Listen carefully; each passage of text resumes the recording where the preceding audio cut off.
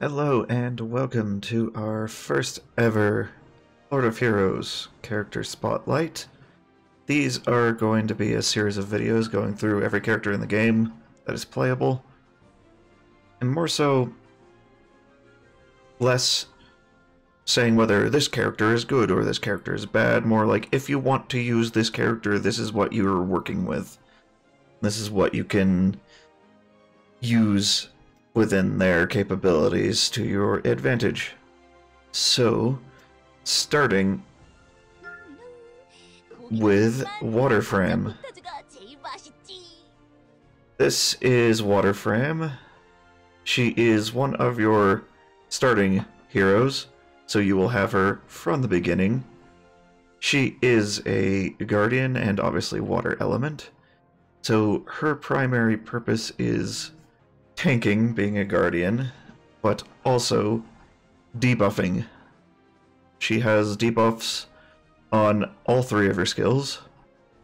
And speaking of skills, let's take a look at those. Okay, so for her 1, she attacks the selected enemy and has a chance to reduce their defense for 2 turns. This is quite helpful if you want your DPSs to do more damage. That'll be a 15% decrease in the target's defense, and it gets up to a 70% chance to proc at max rank. It would be a lot more beneficial if it was not required to be max rank to get up to a 70%, but you work with what you've got. Skill 2 is an AoE, attacks all enemies. 40% chance to inflict stun for 1 turn. This starts out at a 5-turn cooldown, goes down cooldown at level 4 and 6 to a 3. Starts at 30% chance to inflict, goes up to a 50% chance, upping 10 at 3 and 5. And the reason this is so low is because it's a stun. Stun will prevent them from having their next turn when it gets to their next turn, and will also prevent their skill cooldowns from going down said turn. So it's quite a nasty debuff.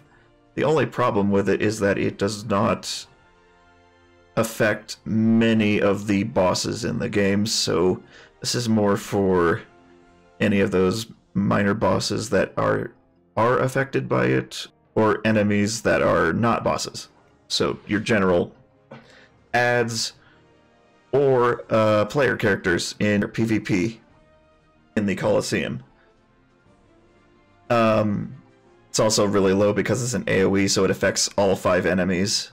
Skill 3 attacks all enemies, spirit cost 4 at base, 70% chance to reduce their attack power for 2 turns, and deals up to 5 times additional damage depending on enemy's max health. So the more health the enemy has, the more damage it does. Now, this aspect allows you to somewhat run Water Fram as an off DPS damage dealer if you so choose, although her primary role is still providing debuffs to the enemies and providing bulwark damage reduction to your allies. This starts at 60% and goes up to 70% chance at level 4, and goes down to 3 spirit cost at max level. And then for her passives, she has a health passive and a fire damage reduction passive. So fire enemies will do basically nothing to her, especially considering that she has one of the highest base healths in the game. I think either the highest or second highest. Her attack and defense are a little bit on the low side, even at A2, but her health is very easy to leverage to high numbers, as you can see. Currently, I have her at approximately 56,000 health. The only problem is that she has, the way I have her set up right now, she has no defense. So things like Earth Lucilica or Earth Laughless will utterly decimate her, because they do either current health or max health base damage, and they are Earth. So they will get extra crit chance and extra damage against her in PvP. As a Guardian, her Ascension stat that goes up by 10% instead of 5 among these four is Resistance. So at A2, she gets an extra 20% total for a base of 45. And at A2, she also has 20% debuff rate, 60% crit damage, and 20% crit rate. All of these will be reduced by 10 at non-ascended, and go up by 5 per ascension, other than Resistance, of course, which starts at 25%, going up 10. So, ideally, given you can leverage her health a lot more than you can her defense, the ideal stat setup for main stats would be 3 to 4 health amongst all of these.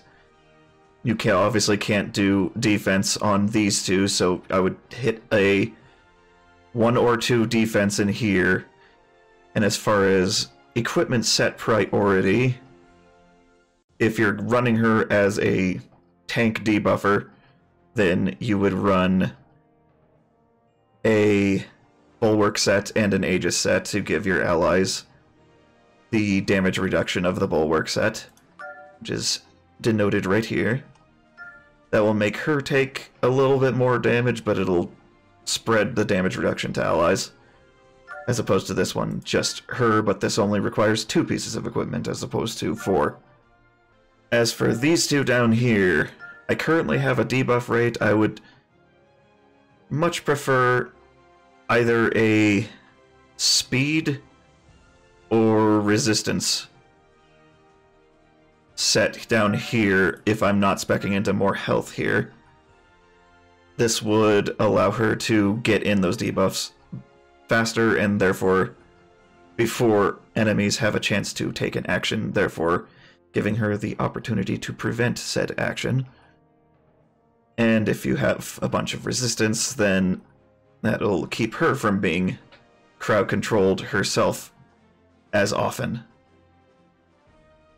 So there's a lot you can do here. Also, if you're trying to run her as an off DPS with her max health base damage from her burst, that is the point where you would run full Aegis on all 6 equipment, just to give her the damage reduction, which will allow you to ignore her defensive stats with attack mains on the primary 4 with crit rate substats, and then crit damage ring and necklace to optimize her damage, and you can ignore the defenses because she will be taking 45% less damage from everything just because of the Aegis set.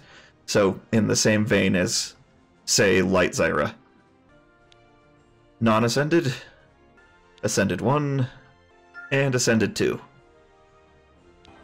Here is Water Fram's S2 Seismic Slam. There you go. Have some stuns in there. Killed those ones outright. They're low level, to be fair, and she's at max level.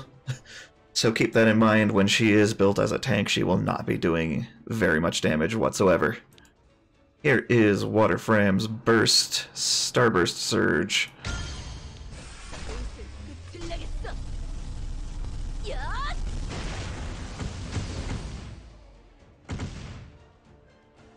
Here is Water Fram's S1.